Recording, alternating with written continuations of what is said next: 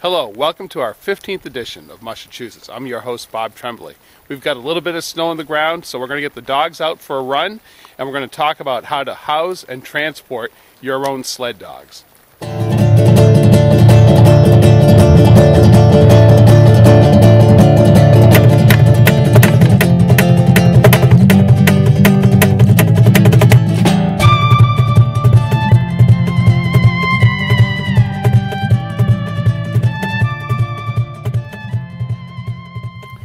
Well, this doesn't happen very often, but it's really, the weather is too gross to be running the dogs today.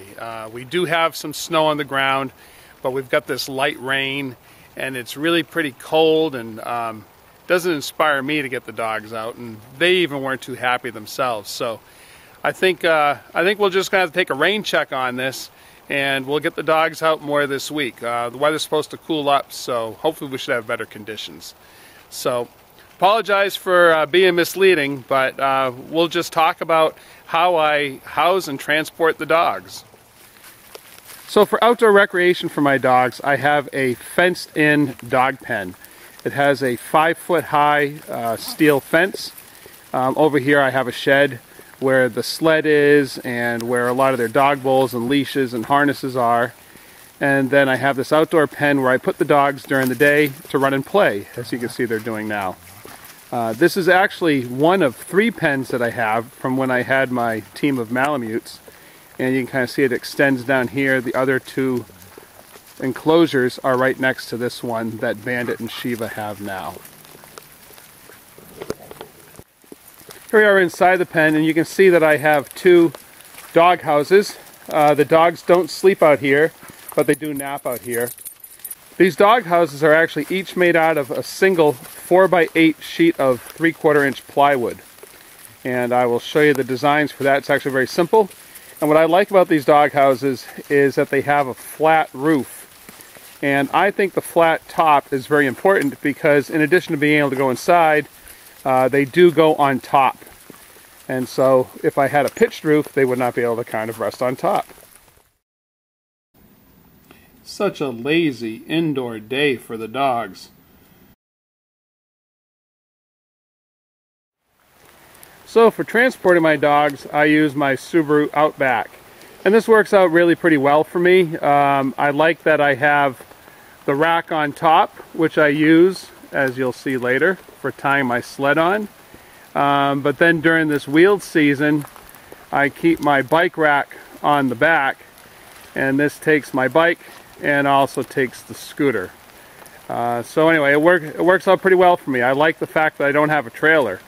There are some locations in Canada and Mexico, but the vast majority of them are in the United States. For a number of employees, Home Depot has... In terms of transporting the dogs themselves, I put them in the back of the Outback, and I keep a mat back here for them to rest in as they ride.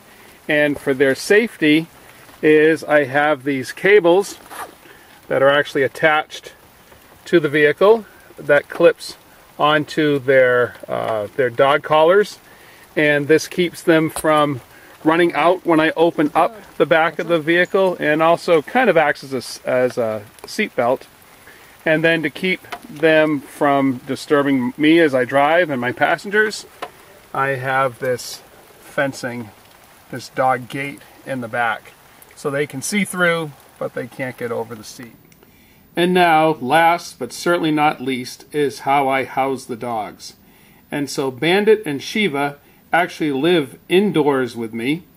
When I am at work, they're inside. They spend the days inside. When I'm at home, they are outside in the dog pen, or they are also on their runs, which I didn't show to you today.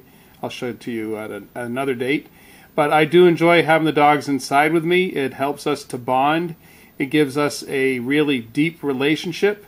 And all that, I really believe, translates directly to mushing, to dog sledding, and to bike joring.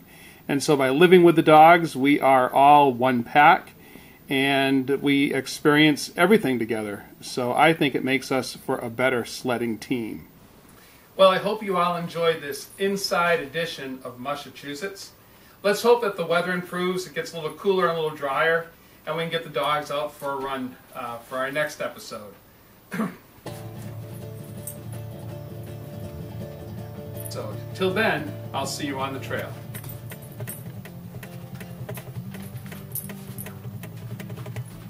Good dog.